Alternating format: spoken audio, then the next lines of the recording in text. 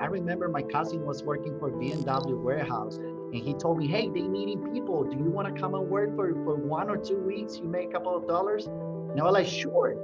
And I started working, and I remember my paycheck was like $290 per week. And it was like, $290 per week? This is a ton of money in my country. So I'm in. So I made the decision to stay in the United States. And as I was working in the BMW warehouse, I started like looking for something else. You know, I'm always being like a visionary.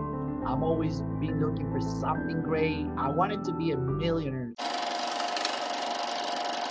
You are like on fire right now, man. I mean, this is absolutely incredible what you're doing. I mean, I've never seen anything like this been done in 25 years that I've been in the business. Never seen anything like this being accomplished. And so we're going to dive into that, man. I really want to get your mindset. I want to get, so we are, I'm not even going to intro the show, man. I'm just, everybody knows we're on Wealth on the Beach podcast, but we're talking to Carlos Leon. Is that how I say it? Leon? Is that Leon, correct? yes. Okay. And, but you know, I really want to dive in and figure out, like, how do you get to that mindset where you created so much so fast? And so if people are listening right now, you got to hang with us. This is probably going to be one of the best podcasts that we've had in 130 podcasts. This is probably going to be one of the best ones you've ever been a part of. So, because I'm gonna dive into every little piece of how he did what he did, became a millionaire, probably, I think, the fastest in the company's history. But before I do that, though, Carlos, I want to find out a little bit about where you came from. So tell us a little bit about your upbringing. What were you like as a kid? Well, I'm originally from Colombia, South America. I came to US when I was 21 years old, and I studied computer science. And I wanted to come to US for one reason, and that reason was to have a better opportunity. You know, I have everything that I need to go by to make a living in Colombia. My dad was providing for me. We were very stable, but I was looking for something else, and I wanted to come to US to have a break from my regular life at 21. You know, you have a lot of things on your mind. So I came to just to visit, and then I fall in love with the country. I fall in love with the system. I fall in love with. I started working, like, I remember my cousin was working for BMW warehouse, and he told me, hey, they needing people. Do you want to come and work for 1 or 2 weeks? You make a couple of dollars. And I was like, sure. And I started working, and I remember my paycheck was like $290 per week. And it was like, $290 per week? This is a ton of money in my country. So I'm in. So I made the decision to stay in the United States. And as I was working in the BMW warehouse, I started like looking for something else. You know, I'm always being like a visionary. I'm always been looking for something great. I wanted to be a millionaire. And this is something that I love to talk. I love to talk about money and all this stuff because I always wanted it. I always wanted to have a lot of things. Before you finish your story, though, I do want to know, what was it like being a child? I mean, how did you grow up? Did you grow up poor? Did you grow up, I mean, like middle class, rich? I mean, what did your parents do as well? Well, I was a middle class, I will say. Never miss a meal. My dad was working for a radio station. He was a salesperson he was selling marketing. He was doing marketing with radio stations and TV stations. And my mom, she was a business owner. She had a couple of places. She was selling like trees, and she was selling toys in Christmas, and then she was selling jewelry, and she was an entrepreneur. We didn't have a lot of money. We just was middle class. I went to college. I went to a good school. I have a couple of good jobs in Colombia as well.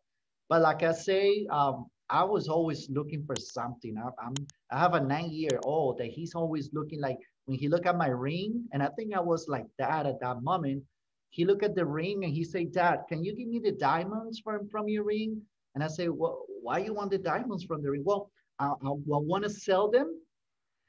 I'm gonna get the money, a lot of money. I'm gonna make an exact ring like you have, and I give you that back, and I keep the change."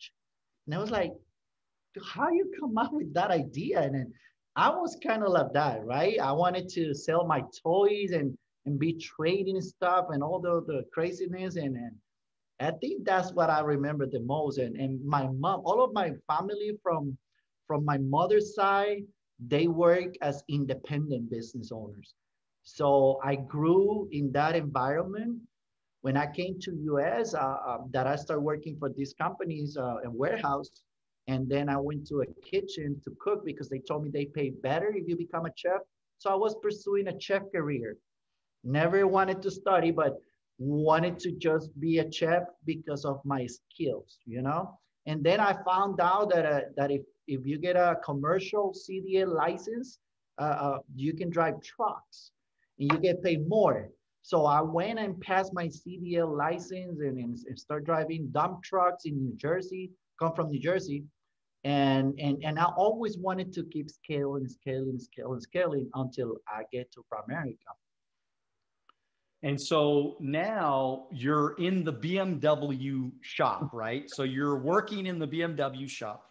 And so what was that like as far as now you're making like $200 a week, 280 a week or something like that, yeah. $190 a week. And you're like, man, this is like unbelievable. It's America. You're an immigrant. You come over here and it's like, because what do they make? Like if you would have the same job back in your country, what would you have made? Like how much more did you make? What'd you say? I would say like $50 a month, $60 a month. Really? Yeah. So you're talking like maybe, 10 maybe times. A little more, maybe like $100 a month. I was making here like maybe 1,000, like 1,200. Yeah. I was making. So you're talking 10 here. times. Yeah, about 10 times. Yeah. At that time. At that time, it was like 10 times. So it was like when I got my first check, I was like, oh my gosh, is this for real? I want to stay here. And it's a big deal. It's a big deal. So I just called my brother and my mom, and I was like, man, I'm making it in America. I'm getting paid $290 per week. Is a lot more than I get paid a month in a week. So they were like, oh my gosh. And then my brother, he was like, oh, I want to be there. And I was like, come over here, come over. And then my brother came in and he started working with me in that warehouse. And so what happened? What was that transition? Because you always had the mindset. So like, where was that transition where you were now recruited into the business? How did you get recruited? And when did you get recruited originally? Well, I got recruited originally back in 2006. I was living in New Jersey. I was driving dump trucks. I was making like $6,000 a month, which now we were talking about money, right? $6,000 a month. And then I came to Georgia to visit a friend. And then, you know, Alex and Claudia Sanabria, they were division leaders at that time.